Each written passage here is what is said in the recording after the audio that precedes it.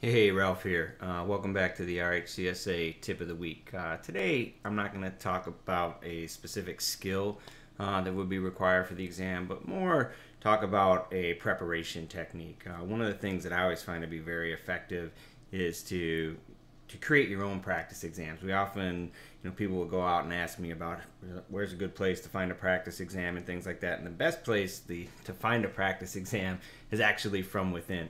When you can put yourselves in the shoes of the examiner and really think about how would I create a situation where I could test that particular concept becomes a very useful tool in terms of your own personal preparation. So let me give you some idea about what I'm talking about and then give you some hints on how you might want to go about this same process. So first of all, obviously, we want to start with the exam objectives here, right? I mean, these are the concepts that Red Hat has determined are going to be part of the exam. So when I start thinking about how am I going to create my own practice exam, what I want to think about is, treating this like a punch list, going line by line, and then asking the question, how would I test that persistently, right? So what would be a persistent way that I could test that? And maybe you're going to be combining, particular concepts. The goal here is not for me to write a practice exam during this tip of the week, but just sort of show you some techniques, And so when we look at, for example, here we have the use input-output redirection. And then the other concept is use grep and regular expression to analyze text. So for example, we could say as a sample question, looking at those two concepts, say output, all lines in Etsy password, that end in bash to a file root password.out, just as an example. So again, you're thinking about, all right, so I'm the examiner and these are the objectives that I have to test my the examinee on, if you will. And so how do I create, a situation where I can test that the user knows how to use grep and regular expression? And then also this would include, input output redirection as well. So that's just, and again, what you're trying to do here is you're trying to come up with 30, 40, 50, 60 different items, to test these concepts. And again, just kind of go line by line, come up with, multiple ways that you could test, those particular concepts. The other things here, so some of this is easy to think about, if you're if you're writing a test, create, delete, copy, and move files and directories. What would be a way we could do that? We could say, make a directory called, let's say root backup, and copy Etsy star, all files in Etsy, however you want to say it, to the directory. And a relatively simple task, right, in a lot of ways, but again, that's a way of testing, that particular concept.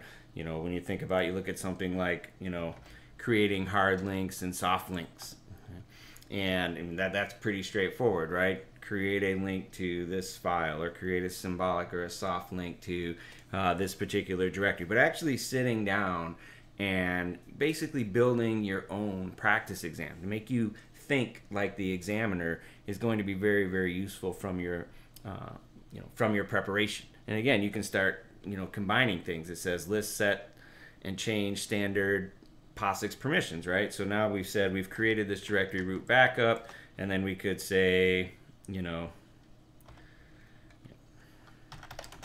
set the permissions for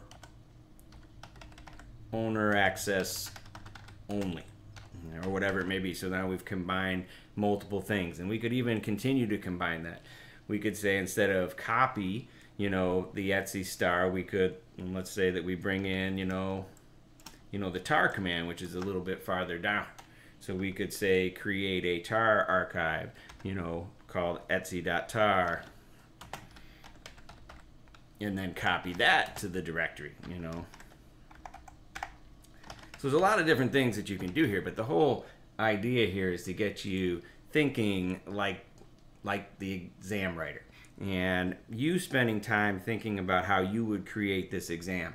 And then once you've come up with your 50 items,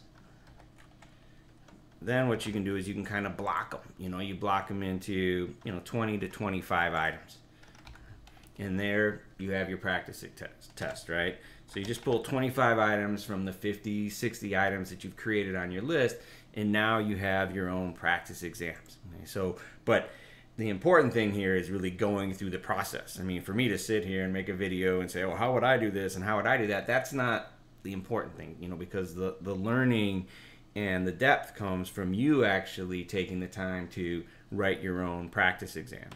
So I don't really want to go through and say, how would I write a practice exam here? But I'm just giving you some ideas about how this would be done. They talk about adding partitions and that type of thing. Now obviously, we create a partition and this mount point or whatever it may be when you're going through those particular each particular item. Okay, but I find that this is a very, very beneficial exercise. I learn a lot more in my preparation to teach a class than if I'm just sort of studying a concept on my own and it's not something that I'm going to have to present to others. Okay, and that's because of the depth that I use. And I also put myself in both my shoes as the instructor and then also the shoes of the student in terms of how are they going to comprehend what I say and how am I going to scaffold this concept. So if you can go out and put yourself in the shoes of the examiner, I think you'll find that it'll really give you more depth in understanding, really thinking about, well, how would I test that? And again,